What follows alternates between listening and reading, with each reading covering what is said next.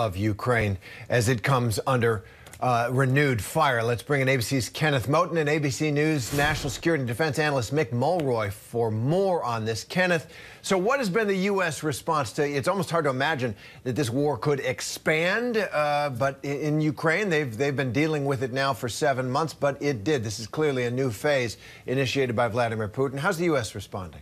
Yeah, we are hearing from President Biden, who delivered a very strong condemnation and a statement earlier today, no surprise. And the president not only condemned the Russian missile attacks, but he also offered condolences to the families and loved ones of the victims of that attack. And he reaffirmed U.S. support for Ukraine. I'm going to read part of the statement from the president. He said these attacks only further reinforce our commitment to stand with the people of Ukraine for as long as it takes.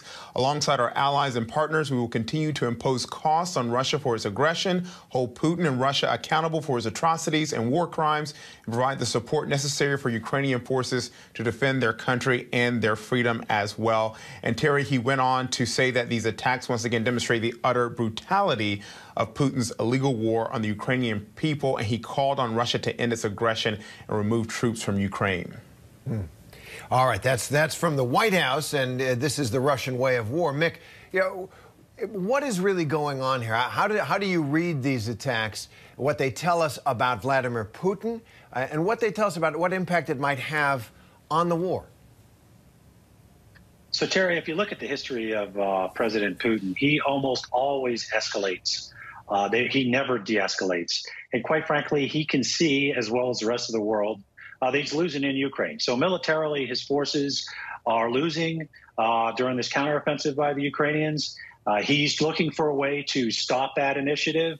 I think the attack on the bridge that links mainland Russia to Crimea was a valid military target. It supports the the Russian military there. But the response was obviously not valid military targets. It was civilian infrastructure. It was indiscriminate killing of civilians.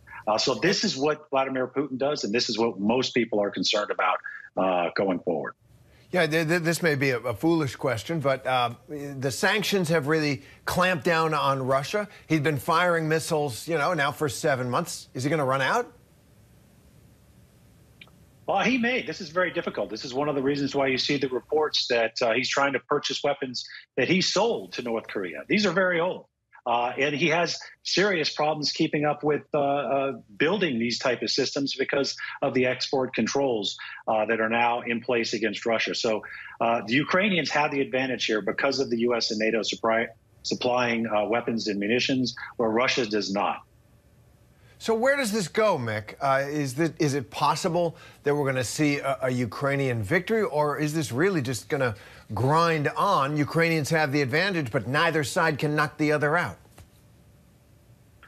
So unfortunately, I don't see an end to this anytime soon. One of the things that the U.S., NATO, and quite frankly, countries around the world can do is provide these advanced air and missile defense systems so Russia can't use this indiscriminate missile and rocket strikes against civilian populations. Once that's taken away from them, they don't have many places to go. It's concerning because Putin generally, like I already said, escalates, but we need to cut off his options to do this type of atrocities in the future, and that means providing them with the weapons, defensive systems that they need now. All right, Mick Mulroy, Kenneth Moten, thanks very much for that.